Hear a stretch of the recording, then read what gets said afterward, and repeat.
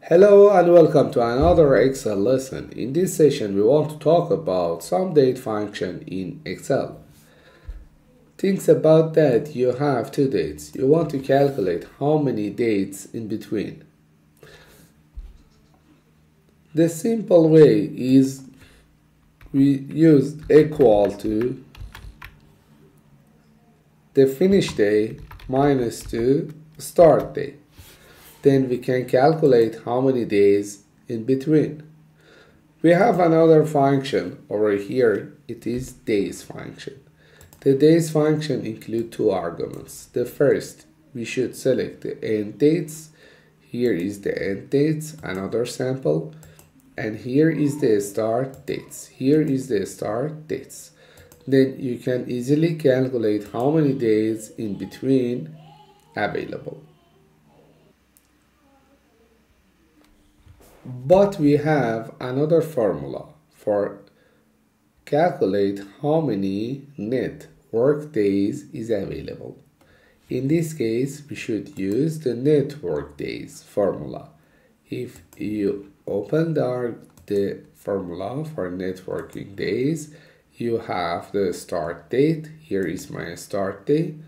Then we have the finish date. Here is my finish date. And if I have some holidays, I should mark them. This is the extra holiday. Then I have 19 days in response. If I don't want to consider any holidays over here, I should use the net work days. And here is my start date. Then here is my finish date. And I don't want to consider any additional holidays, only enter. So I have 22 days in a normal calculation. But if I want to know that I have 5 days work week, but over here Saturday and Friday is off, here is Sunday and Saturday off. What is the difference between these two? If I want to calculate it, I should use net workdays.INTL. Then I should refer it to the start date. For instance, here is the start date. Then here is the end date. And my weekend should be, you should refer to the proper weekend according to your description. For instance, I want to take Sunday and Saturday. Here is Sunday and Saturday. Then if you have any extra holidays, you can mark it. If you don't have, you don't need to add any other character for these arguments and leave it, enter. Then I have 288 days between this finish date to this start date. But if I want to consider these 3 days as a holiday, how does it works? Again, I should use net working days INTL. Where is my start? Here is my start. Here is my finish end date.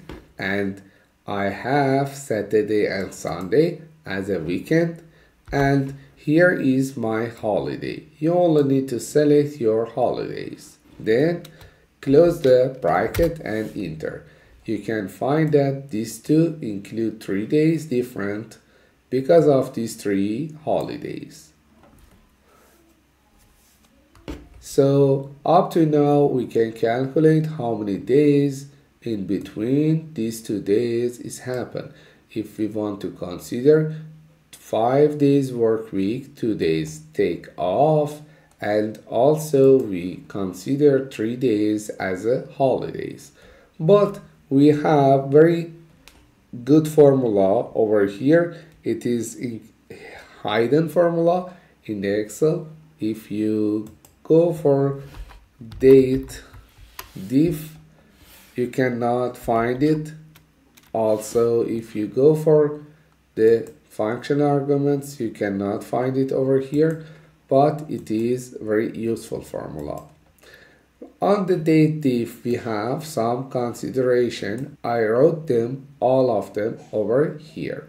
So you can calculate how many years, how many months, how many days you have in between these two.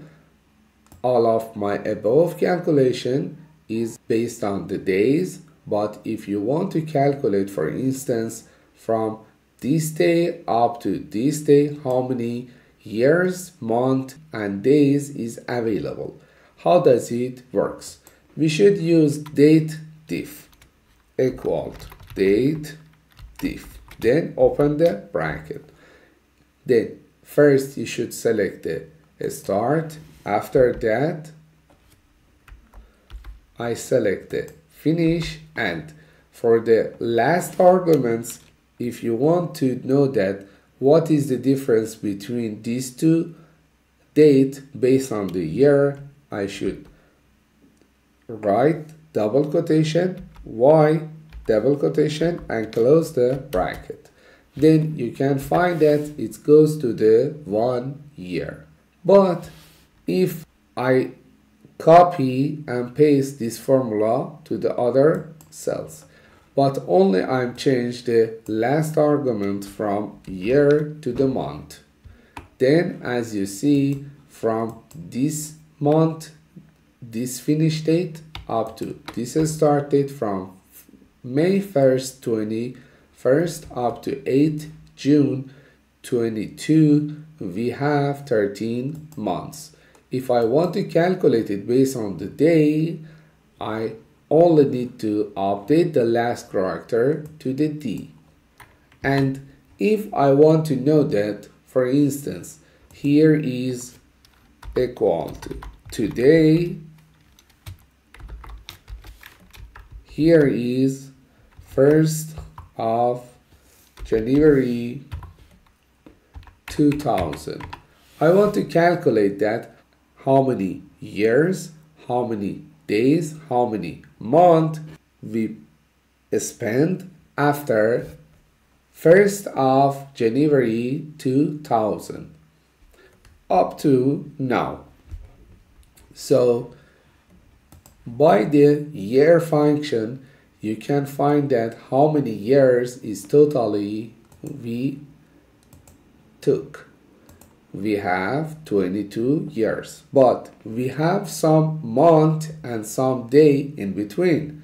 How we can calculate it? It is the 30th of April, so 22 years.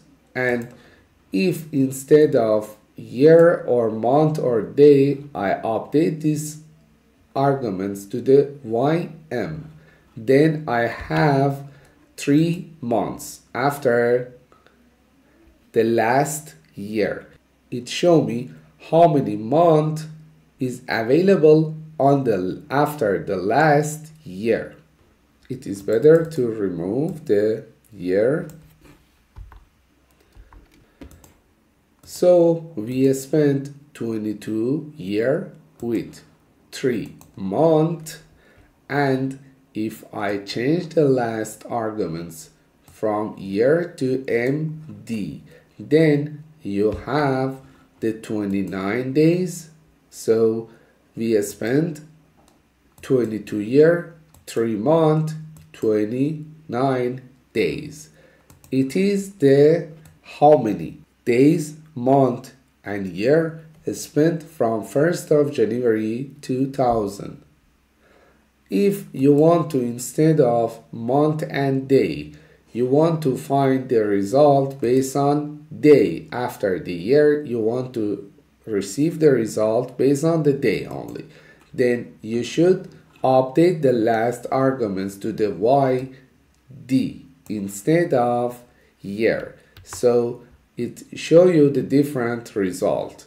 The result is 120, but be careful. If you use this, it means that you only consider 22 years and 120 days.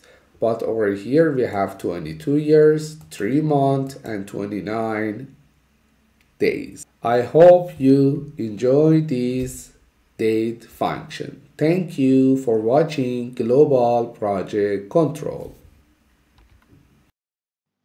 I hope this lesson is useful for you. Please keep in touch with my LinkedIn, YouTube, Instagram, and Facebook for further lesson. Also, you can visit my website www.globalprojectcontrol.com in order to find all of lesson and courses in the same time. Thank you for your subscription at my YouTube channel.